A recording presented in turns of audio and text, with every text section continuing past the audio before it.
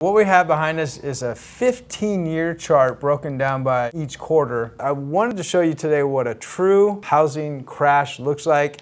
And as you can see, the light green lines that are on the screen are the amount of homes that were on the market at that point in time. Let's look at where that green line is today. And it's this little itty bitty green line right about there. So as you can see, we are far from a housing crash. Matter of fact, you can triple the amount of homes that are on the market and we still wouldn't be nowhere near what a housing crash is. We can probably quadruple it and get up to 1,000 homes on the market and we'd still be okay. Given the amount of offers we're seeing on each and every home, more inventory would eventually just get gobbled up by all that buyer demand.